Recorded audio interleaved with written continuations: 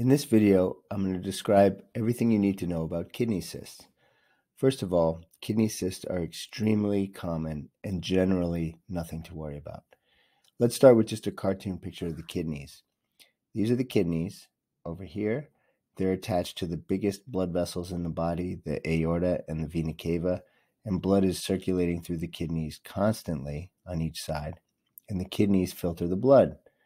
And they make urine, which travel down these tubes called the ureters all the way down to the bladder. And it's very common for people to develop cysts in the kidney. And a cyst is basically a small fluid bubble.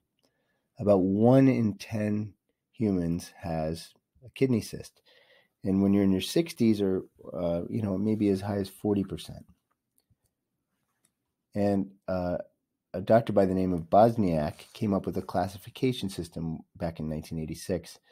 The big picture is most cysts are benign, meaning normal. Rarely you can have cancerous cysts, and that's why you may be seeing your doctor about the fact that you have a cyst. Now, the opposite of a cyst is solid. We're not talking about solid growths or masses in the kidney. That's a completely different topic. We're talking about cysts, which are fluid-filled bubbles. And what Bosniak did is he classified cysts into 4 categories. For some reason, we always use Roman numerals. Category 1, 2, 3, and 4. 1s and 2s are clearly benign, nothing to worry about.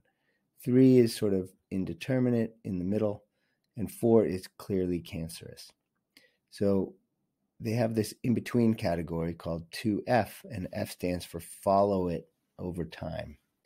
And these are considered probably benign, but the radiologist and the urologist want to get another picture some amount of time down the road.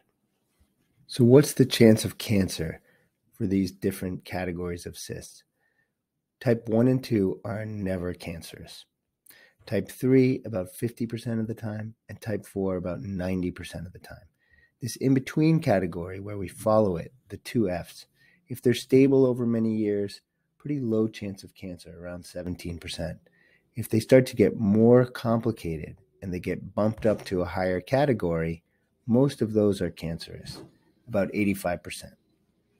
So let's go into a little bit more detail about what each type of cyst is. Type 1 is basically just a simple bubble. It's a very smooth circle, and it's not complicated at all. Now, in order to figure out what the other types are, I need to define a couple of terms. First of all, what's a septum? Imagine your kids blow bubbles, and a bunch of the bubbles stick to each other, and there's walls within this one giant cyst. Those walls are called septums. The other thing you need to understand is, what does it mean for something to enhance, either on an MRI or a CAT scan? Enhancement is when the cyst has a certain amount of brightness, or the wall or a septum has a certain amount of brightness, and then we give contrast and it lights up even brighter. That's called enhancement. Moving on. So type 2s might have a thin hairline septum. Either that or also small cysts that start out bright before the contrast and don't get any brighter. You can have calcium deposits, and there's a few other variations. But type 2 cysts are just a little bit complicated. 2F, the wall is a little bit thick, and it might enhance a little bit, but the wall is still smooth, and the radiologist wants to follow it over time. As we move on to type 3, the wall or the septum is thicker, greater than 4 millimeters, and that wall enhances.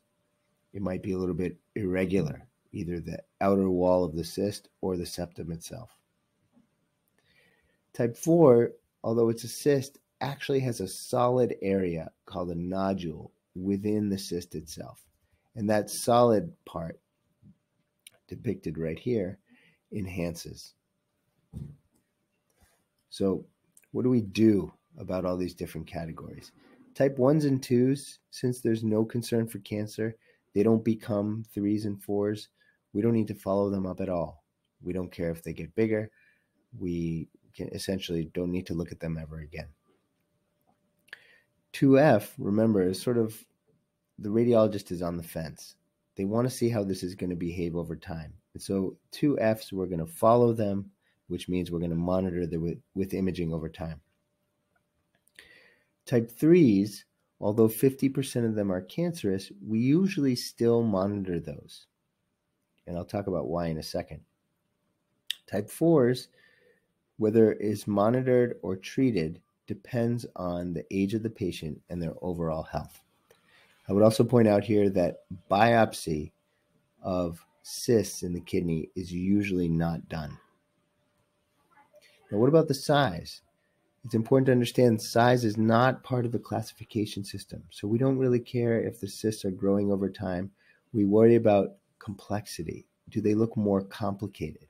So again, we're not worried about growth of the cyst itself unless solid parts within the cyst are growing. That we would care about.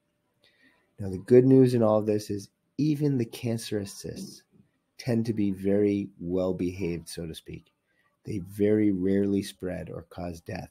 And that's why even for type 3 and 4 these days, for many patients, monitoring might be the best course of action.